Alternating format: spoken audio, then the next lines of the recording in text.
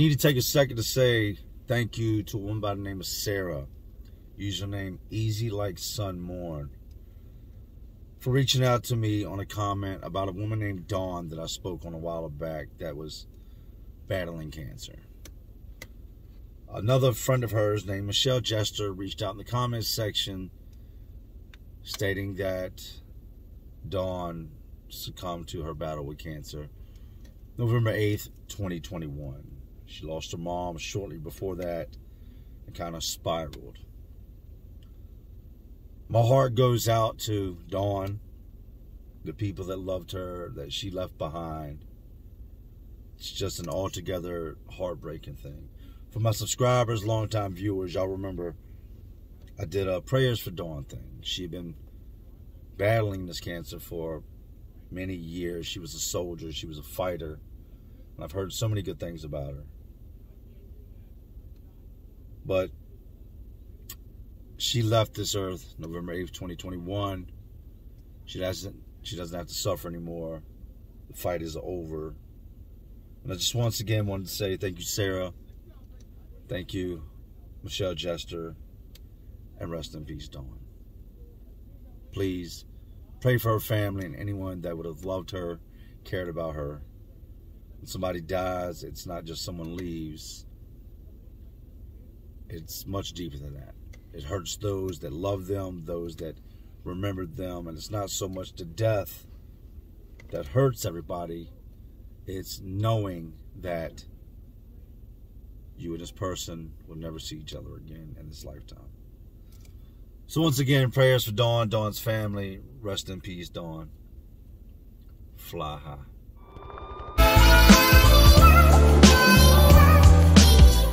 Man, you already know what it is. Jay Williams, let's live life, and we're back. Being locked up is stressful. Stressful for a lot of different reasons. Everybody thinks, well, because you're going to get in a fight, or somebody might try to take something from you. There's always the physical aspect of it. But to be honest, most of the worst parts of being locked up come from up here. It's not what you would think. It's not the everyday talked about stuff that makes it hard to be locked up. Today we're going to do a top 5 worst things about incarceration. You can't even begin to believe what's on this list. You might guess a couple, but you're not really going to get it. For ex-cons, people that have done significant amount of time, they're going to succotash. I say, yeah, that's definitely a fact.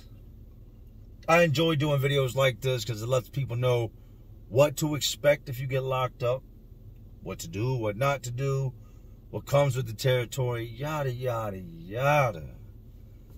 So that's what we're on now. Top 5 worst things about being locked up. Real quick, shout out to Bubblegum Big League Chew. Love this hat. When I get a dope hat, I have a lot of hats. When I get a dope hat that I like, I'll shout it out. This is by far one of my favorites right now. I also got a cotton candy New York Yankees hat. I don't do many Yankees hats. Nothing against the Yankees, nothing against New York. Big love and shout out and salute to New York, but I had to have that hat. You know, I do more Boston hats than anything and Chicago hats, but some Yankee fitteds are just, they're fire. They're like that. I had to have it. I'm freaking out a little bit because I deleted some of my videos, and I think I deleted part 2 to the Pinky Pound video, so I'm going to have to reach out to Google, have them email me my videos. I believe I can do that to have my videos restored. I was just deleting old stuff, and I think I deleted it. Just had to share that with y'all as well. One more quick thing. I will not be moving to the beach. Got off work yesterday, standing in my backyard, watching my son run. We got 3 small dogs. Nico, which y'all met, and then the 2 miniature poodles. And they love the backyard. They love the grass. And I can't take that from them. Not to mention the apartment on the ocean front. It's very small closets. We have between me and my wife, we have a very large wardrobe. And I'm not getting rid of all my clothes, hats, and shoes to live in an apartment on the ocean. Plus, my son needs to be able to run around. You got tourist season down at the beach where you got all the out-of-towners. And that's cool if you go there for a couple of days, but it's never really peaceful when that's your everyday life. And you have to park in a parking garage, and you know, you got people up to no good, bars letting out. And that's not what I want my son raised around. I love the idea at first, just based on the fact that there's the rooftop that looks at the ocean. I could do my videos with the ocean in the background and the sun setting and everything that comes with the beach. You know, me and my family, my kids, we could go out on the beach, take the animals out on the beach whenever we wanted. But you lose the overall privacy that comes with having a house. You lose that serenity, that peace of mind. And that's why they call it a vacation. It's something you can go do to get away every now and then. But living somewhere where it's just straight tourism and tourists all the time, that's not a vacation. That will quickly become a headache. So I will not be leaving the 804 and headed to 757. Staying put right here in Richmond. So without further ado, let's get into top 5 worst things about being locked. Coming in at number 5, the altogether feeling of just being helpless. Helplessness, if that's a word. Lack of control. Let me break this down to you. I've made videos in the past where I break down things I saw, things I heard, things that happened to guys, events, traumatic things that I had to witness others go through. Then people, and these are usually people that have never done time, will comment and say, how could guys stand by and just watch something like that? Why didn't you jump in and do something? Why didn't somebody do something? You're pretty much helpless in those situations. Guys put themselves in situations, don't heed the warnings from others. They're new. They think they're smarter than everybody else. Just going to figure it out on their own. And they end up in jams. They end up in really tough spots. It could be anything from somebody trying to violate them to somebody physically trying to harm them by putting them mitts on them, beating them up, extorting them, stealing from them, robbing them. The list goes on and on. You see these things take place, and to put it in just the best terms, it sucks. And there's nothing you can or you're going to do about it. Unless it's somebody you really, really mess with. If it's your homeboy, somebody, you know, you've been down with a while, somebody, like I said, that you'll go to bat for, yeah. You're going to jump out there. Because you're willing to take whatever comes with it to protect that person. Because that's your friend. But when it comes to somebody you don't know, somebody that has put themselves in that situation, in harm's way, you can't just be Superman. There is no cape. You don't just run, jump in a phone booth and dun-dun-dun-dun, come charging out and run over there and save the day. You better not. Whatever that man just had going on has now become your problem. Not getting involved is what you're supposed to do. That's the rules. That's the prison code. That's the politic. Mind your own. Stay out of other people's business. This man and that man got a problem. You feel sorry for that man. You go over there and you intervene. Guess what's going to happen? He's going to forget about him for the moment and turn his attention to you. So what you just felt bad for watching that man go through is now going to become your issue. What are you going to do when you go over there and you say, hey, I don't like what you're doing, buddy? And the guy pulls out a 10-inch knife and says, what are you going to do about it? Now you're in a situation where you done butted your nose in somebody else's business and you can lose your life. Or what if in the middle of you trying to tell him, hey, don't do that, he punches you and knocks your front 2 teeth out? Now you've got to fight with him. Now you're going to the hole. Maybe you win. Maybe you hurt him. Now you're going to court. At the end of the day, you're going to be the one that ends up jammed up. And that guy you were defending, chances are, he's going to end up right back in that situation. Because he's not used to doing time. He's going to make the same mistakes over and over and over. You defend him once, you take him to raise. You defend him once and then you put yourself in a situation only to see him do the same thing again a couple weeks later. Now you're going to be mad at him. I've gone to bat for guys early on in my bed. Seeing somebody I didn't like and would stand up for a guy and get into it with the guy that he's got a beef with. And then I would turn around and see the dude do the same thing.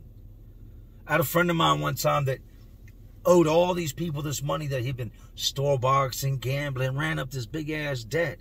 And these dudes were ready to do something to him. They were going to hurt him. I'm not going to say, let me rephrase that. I'm not going to say he was a friend. He was an associate. I was young. I was green. Wasn't fully hip to the game yet. What did I do? I went to these dudes. Hey, I need to clear his debt, man. Don't give him nothing else. But I'm going to make it right. There's no way he can possibly pay y'all. I know y'all going to hurt him. I've seen these guys hurt people in the past. I'm going to take care of his debt. He can't pay y'all. Lay off of him. I'll take care of it. I just inherited his debt. With that, I also just inherited any beef that comes. Now it's my job to pay it. And if I don't pay it, they're not looking to do anything to him. They're looking to do it to me. I paid off the man's debt, and it wouldn't be but a couple weeks later, after his slate was wiped clean, that he was in debt again and ultimately ended up getting hurt. I put my nose where it shouldn't have belonged, jumped out there to try to help somebody get out of a situation, and watched them put themselves right back in it. Lack of control. Let's break that down. You will not control the jail. You will not control the prison. The people that run the prisons. Inmates like to say, man, we run this, we run this. No, you don't. Because if you ran it, you would go home. If you ran it, you would go over to the commissary and take what you want. If you ran it, you would come and go as you please. We don't run it, we do what we're told. For the guys that think they do run it, they end up doing all the time in confinement. But you literally have no control over your life. The guards, the institution, the state, they control your life. And them situations where you see a man being victimized, you have no control over him, the situation, the subject at hand. Whatever somebody is deciding to do to him, they're going to do. Well, Jay, why y'all just stand by and watch that man do that? Let me tell you something. Unless you're gang related, which I am not, there is no real strength in numbers. I got a couple of homeboys, but I ain't got hundreds of homeboys. There's no real unity in prison when it comes to convicts and inmates. There's just not. And I can prove this to you in one small theory. There are a handful of guards on any given day working their shifts. Larger prisons like Greensville, let's say there's, 3,700 inmates.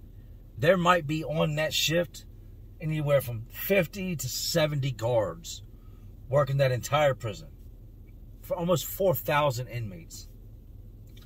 Here's why I say there's no unity. How do they keep us in? The fences, right? Razor wire, a guard in a tower with a gun, vehicles that ride around outside the prison making sure nobody's escaping. If there was really unity amongst us inmates and we had control, at any given moment we could walk over there, everybody just put 2 fingers through the chain link fence, and over 3,000 inmates, we could pull the fence down and walk right over top of it. We could walk up next to the next fence as they fire their guns, put our fingers to the fence, not even your whole hand. That's that many people, pull the fence and walk down over top of it. But there is no unity. And when guys see somebody going through something, everybody's not going to speak up. If they did, there would be no such thing as booty bandits. Jay, how y'all going to stand by and watch this man do that? Go over there and do something about it. Go do something about it. If you ain't never stepped up and been the one to do something about it, don't speak on it. That man is 6'7", 360 pounds. Will grab you and do what he wants to. He can grab you by your neck and choke you till he feels the life leave your body. You want to die? And if he doesn't kill you, now you're in a situation where you got to kill him. It's fight or flight. It's definitely fight because you done put yourself in a situation. You can't run from it because there ain't nowhere to go. This ain't the real world where you can talk shit on the phone or hey, be a little troll on the keyboard and go back to your regular little life. No. This is prison. Where you're going to have to stand up behind what you do. The things you say are going to be tested. The fabric of what makes you a man or woman is going to be tested. So when you put yourself in that situation, trying to help that next man, you better be ready to take it there. What happens when it gets there? Do you win? If you beat him, say y'all go at it. You and this man go to war. Man, you're not going to keep extorting that little dude. Or you're not going to keep beating up your little cellmate. Or why are you messing with the old man? And you go at it with the dude that's doing it. And you beat him. Worst case scenario, you kill him. Defending somebody else. You just went from having a release date to not having a release date. This is not the movies. If you kill someone in prison, it's the same as killing someone out here in the world. You're never coming home. You just turned a couple years into a life sentence because you tried to help somebody. That's why I said you become helpless. Lack of control. These are the things you don't think about. It is a sickening, gut-wrenching, dirty, disgusting feeling watching a whole entire piece of human garbage take advantage of somebody else, hurt somebody else, and all you can do is stand by and watch. I didn't make the rules. I don't make the politics. I came into prison like every other man, and my mission and goal is to keep Jay safe and to get home to my family. Not have to call them and say, well, I tried to defend another guy in here that was being bullied and I hurt somebody really bad. Tell my son, I'm sorry, but I might not never be coming home now. You have to mind your business. You're going to see things you don't like. You're going to hear things you don't like. And if you put yourself in situations you shouldn't be in, well, you may just end up on the receiving end of all the things you don't like. So that was number 5. Helpless. Lack of control. You go in there, you'll understand real quick why I said you mind your business and you stay out of others. That man's problems will pause. Not be his problems, become your problems. And then when the situation is settled with you and that man is going to go back and that dude's still going to have those problems. Let's get into number 4. Coming in at number 4, the lack of feeling and emotions. I know a lot of people gonna be like, come on, big dog, you gotta man up. When I'm in there, and love don't live here no more. You're right. Getting locked up, being incarcerated, not a whole lot of emotions you can be able to deal with other than anger and happiness. When you're sad, there's nobody to turn to. Nobody to talk to. Most men aren't going to look at their cellmate and say, dog, I'm sad, man. Cellmate's going, what the hell, man? If you don't go to sleep or carry your soft ass on somewhere, when in reality, he gets sad too. That lack of, and when I say emotion, that comes with physical, the aspect of the physical touch as well. The lack of all that is just, it's cold, it's bitter, it's lonely. Being locked up is one of the most loneliest things you'll ever experience. Especially considering that you are constantly around people. There are people around you all day, every day. Every race, every type of individual you could think about is around you. But you're lonely. I hear this a lot. I'm cold. I don't know how to communicate well. I'm numb. I don't express emotions like the normal person does. I've heard that a million times. Not just from my wife, but in past relationships as well. I want you to do this. Imagine sleeping on a little skinny mat, about the equivalent of a gym mat from high school, a little green mat with a sheet on it, a sheet on you and a wool blanket. And that's all you have. Year after year after year. There's no warm body next to you. Nobody to make love to. Nobody to say, I love you to. Nobody to greet you in the morning. Nobody to hug you when you need a hug. No one to tell you, hey, you look nice today. You smell nice. I'm proud of you. All of that is stripped away from you the moment you get locked up. I slept by myself, was alone for such a long period of time that even to this day, a lot of that is transferred to the streets. I still sleep on my side. I sleep on my left side. And that's because when I slept, when I was locked up, I slept on my left side with my back to the wall. That way I could just roll and be straight up. I didn't sleep on my back. I slept on my side facing the cell door. When I was in a dorm and I slept in the back, on the back wall, on the back bunk, I slept on my side so that any moment I could roll up and go in that direction. Emotions are a big part of what makes us human. A man with no emotion, no type of love in him is a dangerous man. The penitentiary is full of men just like that. Men that forgot how to love, what it felt like to be loved, that do not know or remember that soft caressing touch that comes from a woman. I became that person after a while.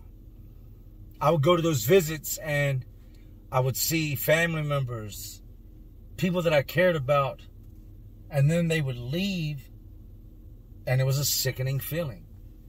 It was sickening to know that the most affection I would receive would be for an hour, and then it would be gone. I would get on that phone, and at times there was people I'd talked to from the past that would say, "I love you" at the end of the conversation, ex-girlfriends, things like that. And when they said that, my response would be like, "I will take care of yourself." I expected to get left behind, done wrong. I expected them to disappear from my life. You don't know what loneliness is until you're surrounded by nothing but men.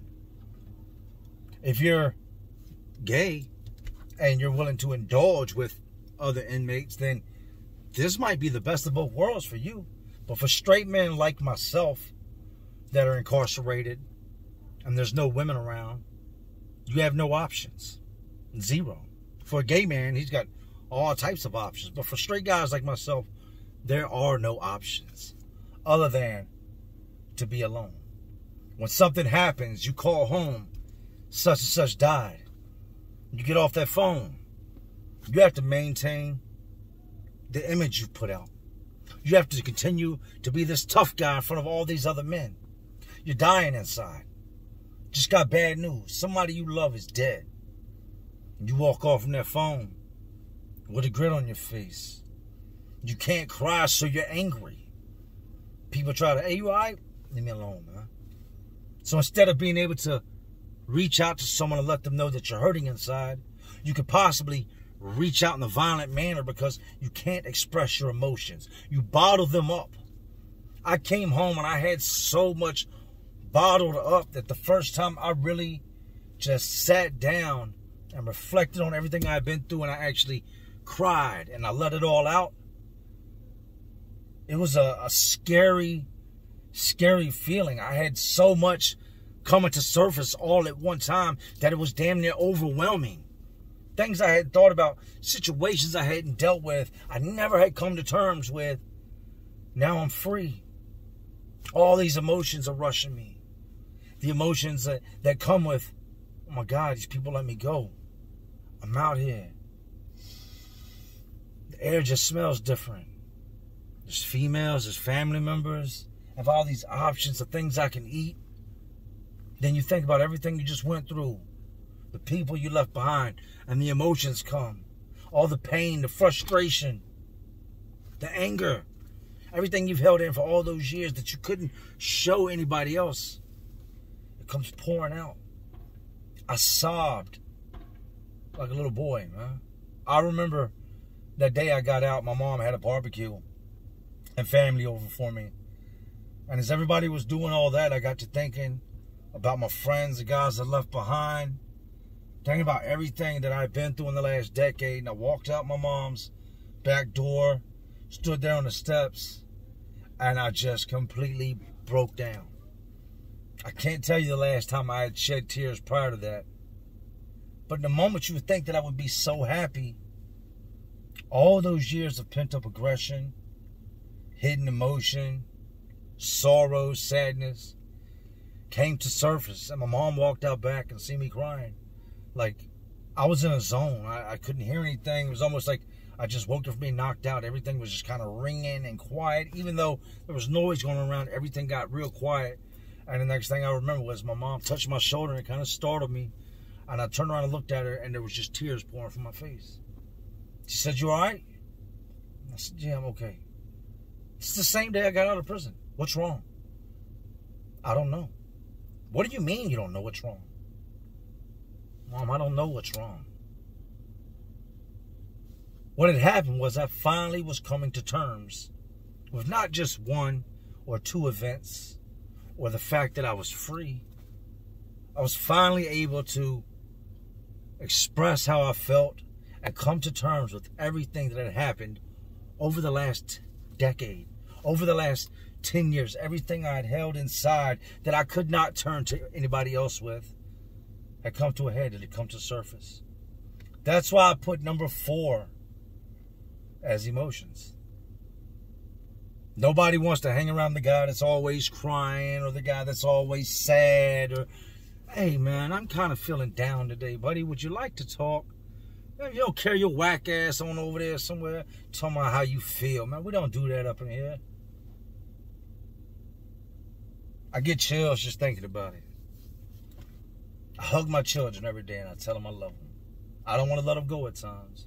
My 4-year-old, I'll kiss him right in his mouth. Come here, boy. I'll kiss my 4-year-old right in the mouth. I love that. Makes me feel magical, special. I don't ever want him to get any bigger, man. I know that's selfish of me, because I know one day he's going to be too big to kiss his dad on the mouth. "Come on, Dad, what you doing? I'm be trying to kiss me in the mouth. You weird or something? You're my son."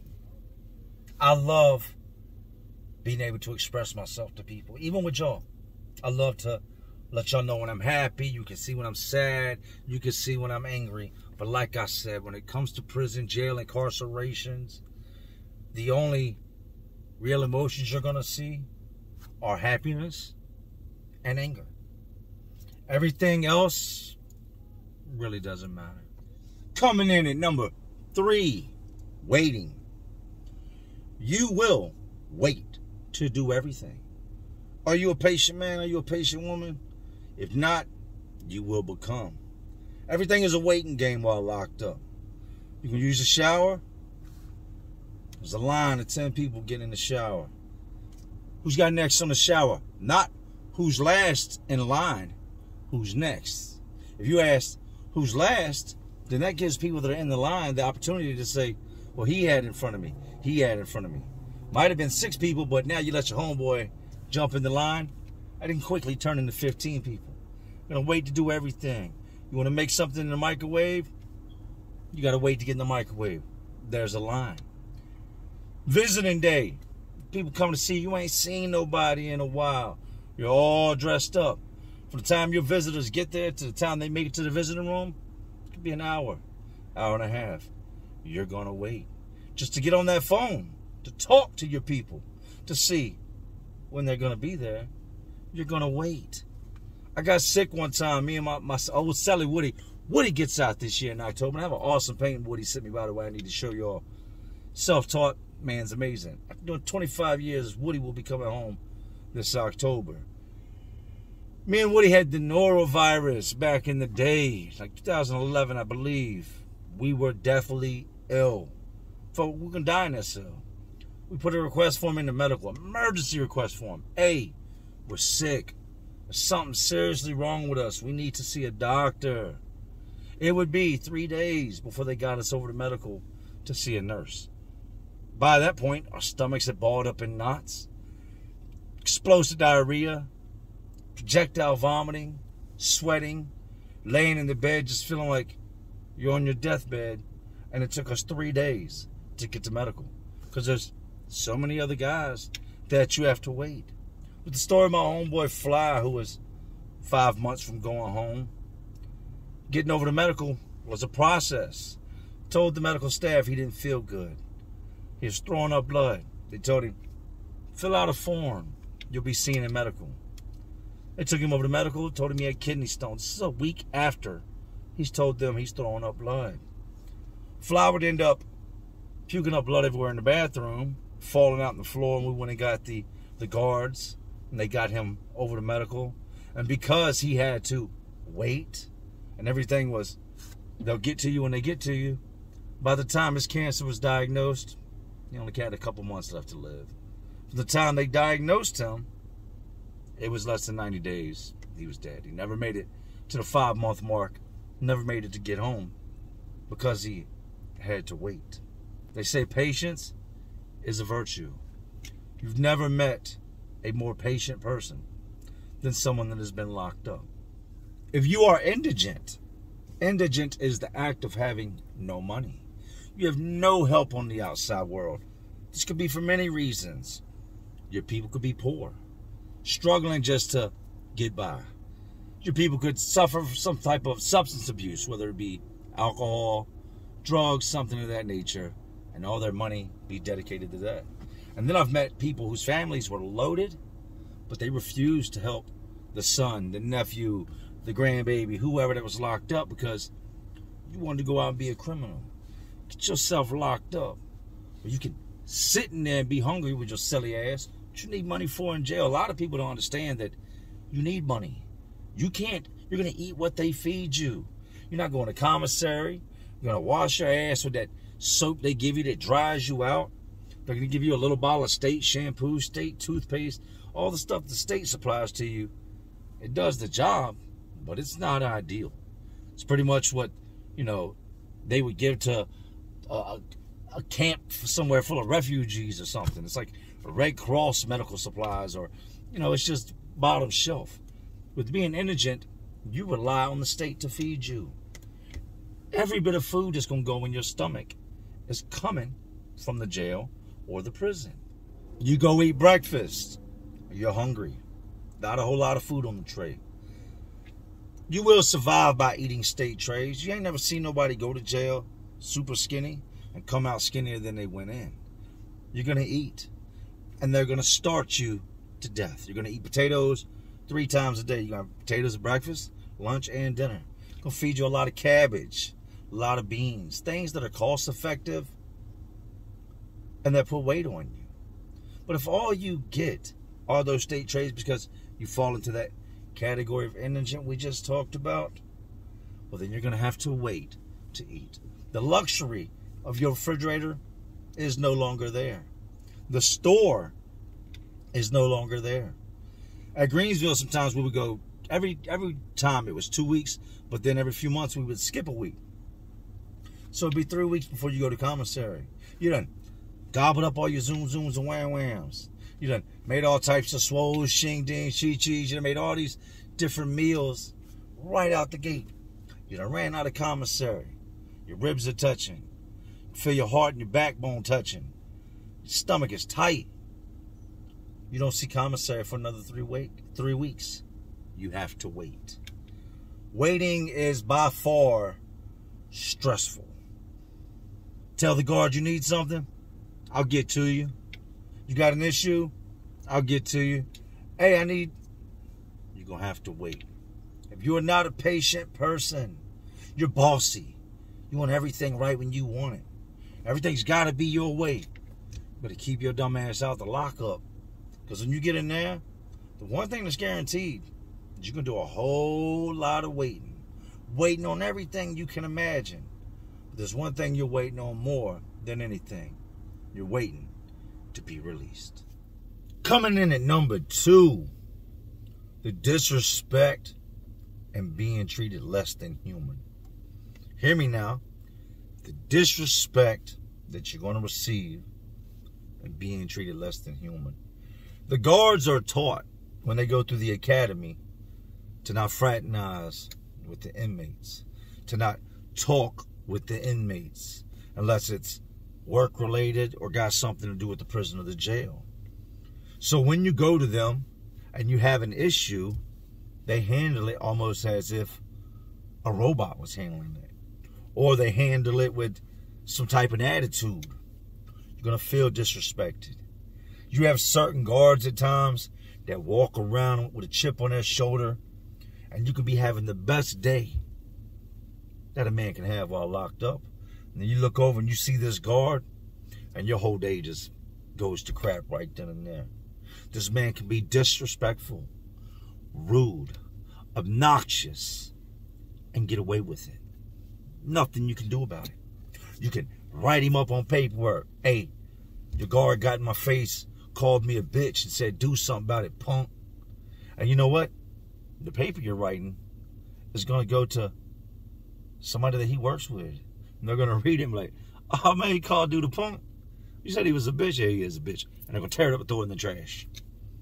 The guards will disrespect you to the point that you just want to explode. And you know that if you so much as push him, he's going to press assault charges on you. The level of disrespect you will receive from other inmates at times is unfathomable. Especially when you're locked behind that door. When you find yourself in confinement. You find yourself in the hole. I had an issue with a dude one time that was being shipped. And we're in the hole. And this dude would just talk cash shit to everybody back there. I'll do this. This about your mama. This about your sister. Man, I'll get home and go see your girl. And like, this dude was talking crazy outside of his neck. And there's nothing you can do about it. They used to take us all from the hole and put us in a big dog cage for our 1 hour record day. We got out, it's 23-1. 1 hour a day we got to come out that cage, right? I mean, out the cell and into that cage. This guy wouldn't go to rec. So he would run his mouth every day disrespecting you. Calling you the worst names you could ever imagine. To the point that your blood pressure is boiling. Your blood is just, you can feel it trying to push its way out top of your head. You feel like you're going to explode. And there's nothing you can do because he's going to get shipped. Then you'll have other guys in the jail. I've seen situations where guys know that people are coming to bond them out in the morning. And they get on that door and start talking. Man, you lucky I'm leaving in the morning. I was going to punch you. And doing all this and got everybody else hearing what this man is saying to you. And all you're thinking is, please, God, don't let him make bail before I get my hands on him. Let us come out this cell for just 45 seconds in the morning before they call his name so I can hurt him. Because this man is disrespecting me past the point of what I can take. And I'm going to hurt him. And there's nothing you can do about it. Those females that you got on the streets that loved you, that were one way to you, that were there for you, over time they start to get angry at you. It goes from you calling and laughing on the phone, and I had this happen on my last bid, to them being mad at you. I was with this Puerto Rican chick prior to me getting incarcerated. This was my actual girl at the time. I was working at the strip club. She was the girl that when you came, I checked ID. She was the girl that you go to get ones from. And, you know, she would give you a t-shirt that said under 21 if you were 18. Me and her were real close in the short amount of time we were together. She was the one that took me to court, told me no matter what happens, I'm going to ride for you, right? I get sent off. I get locked up. Everything was fine at first. And then she became angry. It went from us laughing and joking to her hanging the phone up in my face, screaming at me, cursing at me, because there was somebody else in her ear telling her lies. Oh, he knew he was going to prison. Oh, he just used you to get money for a lawyer. Oh, you look stupid right now sending that dude that's locked up. She started to hold a grudge against me. She started to say things that were disrespectful to me on the phone. You know somebody's disrespecting you when you call over there, and she wants you to know that your homeboy's there. How's my homeboy doing there? You have been disrespected past what the definition of disrespect can cover. And there's nothing you can do about it. You hang up that phone, and you look around you, and there's stupidity all around you. People doing things that you don't agree with, things that irritate you. And the disrespect you just received on that phone might be the reason you hurt somebody in here today. Let's get back to the guards. I've had guards walk by the cell, and you need something. You rely on these guards for a lot of things because you can't just do what you want. Like I said, you're going to wait. When you need a door open, that guard is the one that opens it. If you need anything done inside the prison, you're going to need what's called a request form. You have to fill this request form out and submit it. And if it gets approved, then they'll let you do whatever it is, whether it be, I need to see medical, I need to see the chaplain, I need to see a psychiatrist, I'd like to send some property home. But these guards have the power. I've had guards walk by the cell.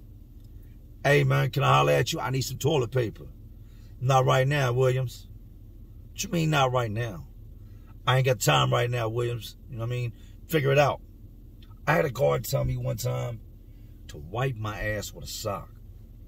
I said, hey, man, I'm sitting on the toilet as he walks by the door. Hey, CO. He stops. Come on, man. Why you going to stop me while you're using the bathroom? I had to use the bathroom. I need some toilet paper. I ain't got nothing for you. All he's got to do is walk over there and open the closet. That's how easy it is. He's got the keys. He's got the power. You know what I mean? Like He-Man. He's got the power. He can walk over there, turn the key, reach in there, grab me a roll of toilet paper. Here you go, Williams. Nah. Wipe your ass with a sock. Just disrespect you. What did you just say? I said, wipe your ass with a sock. No, wipe my ass with no sock. Well, I don't know what to tell you then. Figure it out. And he keeps it moving. So now when these doors pop, I got to look this dude face to face that just treated me less than a human. And there are going to be times that you are treated less than human. It is an inhumane environment at times. Guards will take you from the hole. And I took almost a year full of freezing cold showers, which in the summertime, it was cool. It was great because back there in the hole, we didn't have no AC. So you are drenched in your sleep with sweat. You're drenched when you wake up. Because you're sweating, your sheets start to smell like urine because your sheets are literally soaked. So in the summertime, it was cool to go over there and take a cold shower. You look forward to it. But in the wintertime, however cold it is outside, it's that much colder inside because you're inside of a concrete room with no heat. They would lead you over there. This goes back into being treated inhumane. They would lead you over to the shower in handcuffs, back up to the door, put your hands through they shut the metal door, the grate, padlock it, and padlock you in this little small 4x4 shower area. Put your hands to the door and they uncuff you. You would turn the water on and the water would be cold, or just as cold as whatever the temperature was outside. It would be the ground temperature. So if it's 16 degrees outside, that water coming out that pipe hitting your body is 16 degrees. It would sting. It would burn. You're freezing as it is. You're already cold, and now you're standing there naked. And the water that's hitting you is the coldest thing you could ever experience next to just running out and jumping in a lake or a river full of ice. And the guards, man, can y'all please do something to turn the water up? You don't like our water temperature, don't come to prison. We'll clown you. I told this story, y'all need to go watch it. An officer by the name of C.O. Brantley, real greasy with his mouth. Used to love to talk fly to dudes. Get to running his mouth to an inmate one day. He would call dudes bitch, boy, whatever he wanted to. Bigger dude, because he was a guard, didn't nobody want to put their hands on him, even though there had been several situations where it almost happened. He got the right one day. Called him bitch, called him all these different names, squared up with him right in the middle of the pod, put his hands up and was ready to go toe-to-toe with this dude, right? Everybody broke it up because we were going to wreck. We didn't want to be locked down because dude beat the guard up. Short time later, they're letting wreck out. Dude stabs the guard multiple times going out the back wreck door. I was 5 feet from the whole thing and watched it take place. Messed me up. I'm not going to say the guard deserved to be stabbed like he was or attacked like he was, but I will say that he played a major part in it. I will say that he had it coming and I expected it to happen a lot sooner than it did. You will be treated in a manner that you've never experienced before. If you were a lawyer on the streets, it doesn't matter. Have all the money in the world on the streets, it doesn't matter. Who you were in the streets does not matter. You're going to be disrespected and you're going to be treated like everybody else. And you better hope and pray that you don't come across a guard that has a grudge and that does not like you, because then you're really going to figure out what disrespect is real fast. Let's get into the next one. Coming in at number 1, the anxiety and PTSD that comes along with being incarcerated. Shout out to my homeboy Chuck. What up, Chuckle? Somebody else spoke on the anxiety and PTSD that comes along with being incarcerated, not only while incarcerated, but afterwards. Another YouTuber, I'm going to give her flowers while she's here. Amazing channel. Make sure you go check out Jessica Kent on their YouTube. Well, she did a video on it, and she nailed it. She hit the nail on the head, to the T. The anxiety of being incarcerated, the anxiety of everything that you're going to go through, starts the moment those blue lights come on. Starts the moment those handcuffs are put on your wrist. And it never fully goes away from that moment after.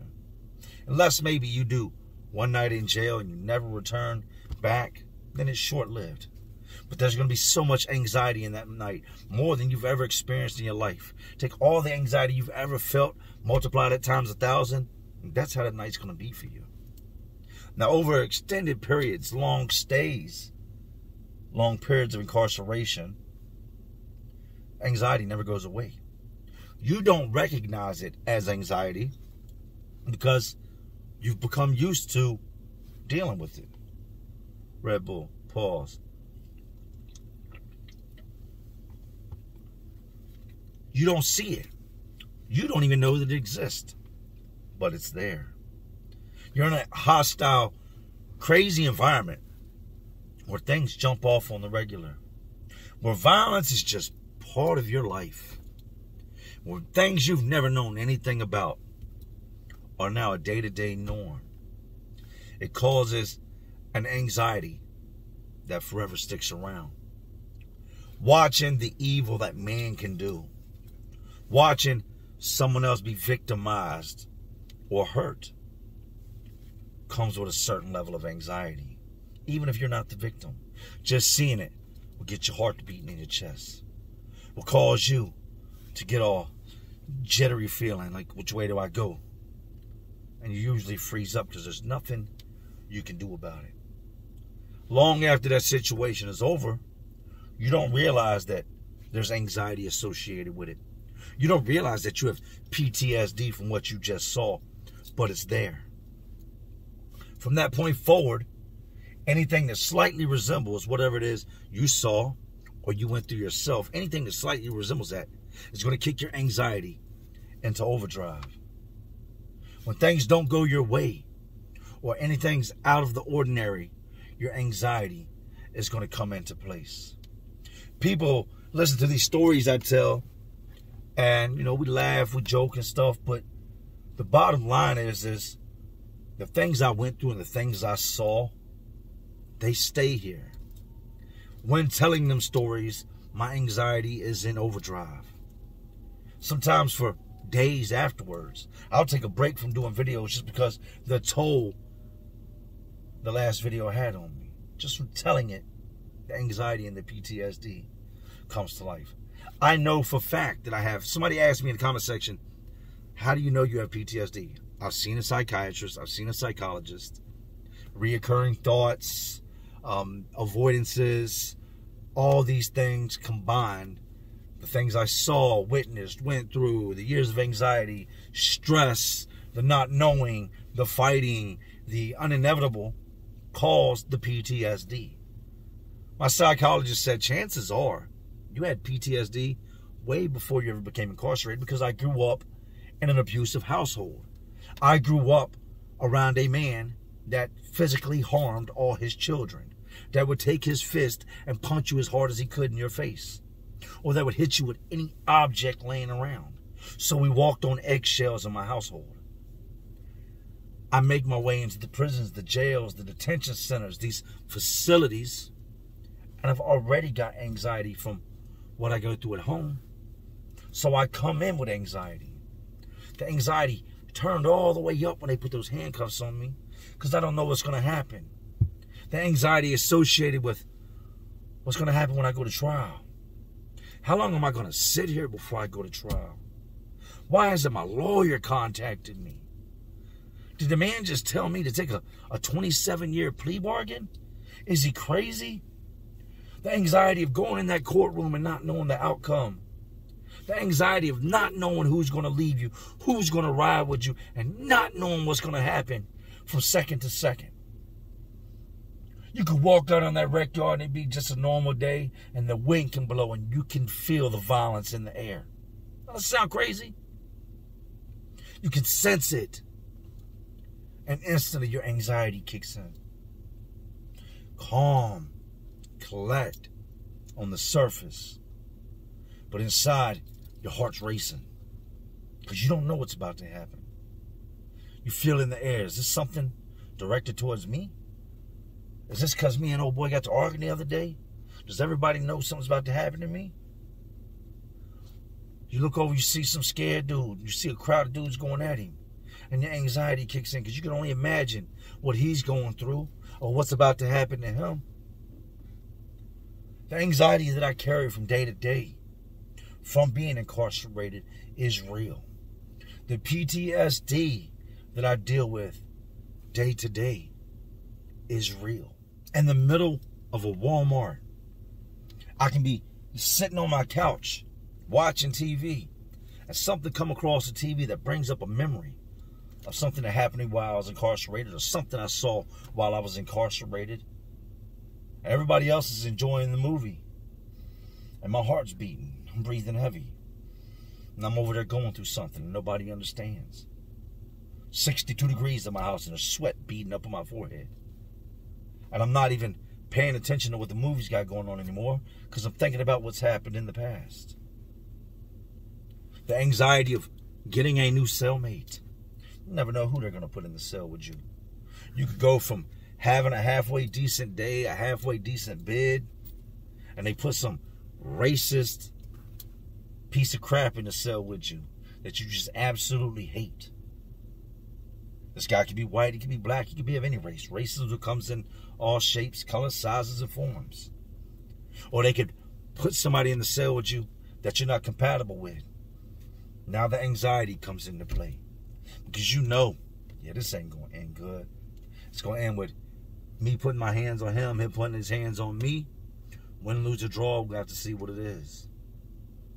Anxiety is pretty much associated to everything in prison that's not positive.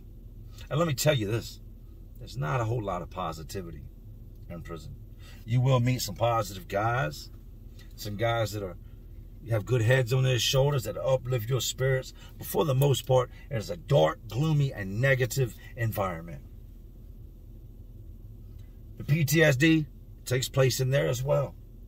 You can't tell me that after watching a man get stabbed or watching a man get bludgeoned with something or assaulted, that the next time you see something that slightly resembles what you saw in that day, that immediately, internally, you don't start to panic. Because this is familiar. You know how this is going to end. It may not even end that way.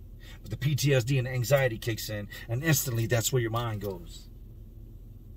I learned at a young age that if we're going to argue, for me to go ahead and strike. And I don't agree with people putting their hands on one another. I don't agree with people fighting or solving issues with violence. We should all be smarter than have to lash out and physically harm somebody to get our point across. But I learned a long time ago that standing there arguing with somebody, all that does is give them the opportunity to reach out and punch you in your face. All it does is give them the upper hand and the time to hurt you. So now, and especially while incarcerated, the moment I seen that there was any type of friction or we had any type of problems, I am obligated to just pull back on everything I have and hit you. Because I'm not going to let you do that to me first. I can't stand there and just wait for you to strike me. I did that before, and it ended bad. So when that anxiety kicks in, the moment any traces of something familiar surface, you become the worst version of yourself. Like I told you, the anxiety will start the very moment you realize you're in trouble, and you don't even recognize that for the rest of your incarceration, even if you don't feel it, you don't feel anxious, you don't feel none of it, it's there. It's there when you're sleeping and you hear a noise and you move because you don't know what's going on around you.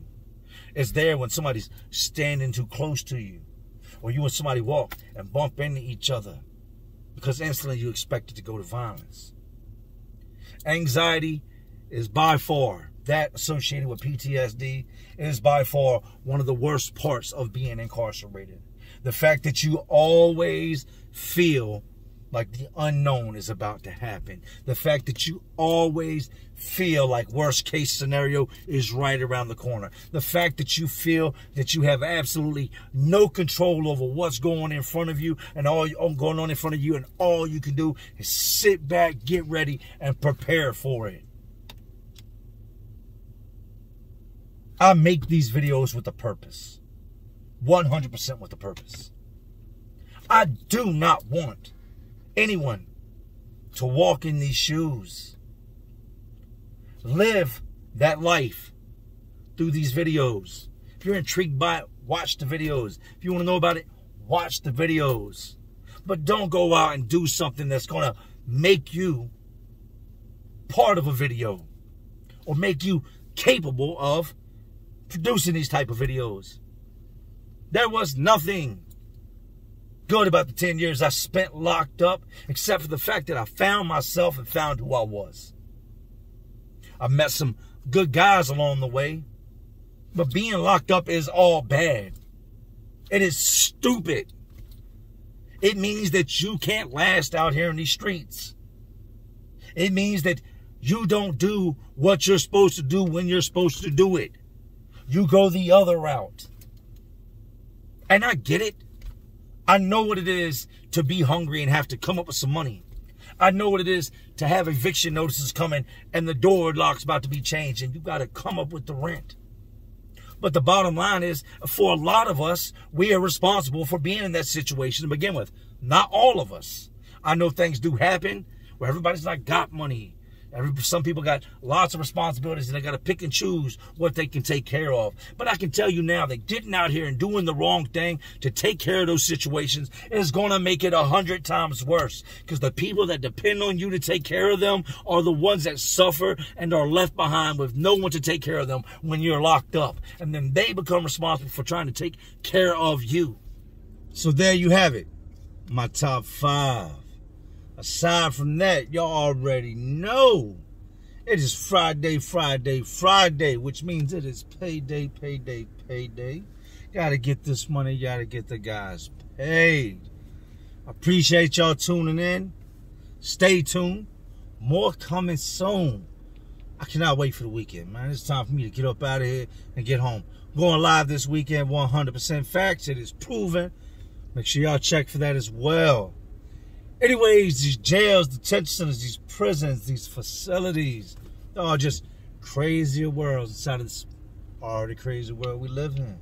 And as always, y'all know what I'm doing. I'm just trying to keep y'all entertained. Are you not entertained? And like always, this is Jay Williams. Let's live life. And to all my real ones, and there are some real ones watching, because y'all still watching me. And y'all know how we do. Salute.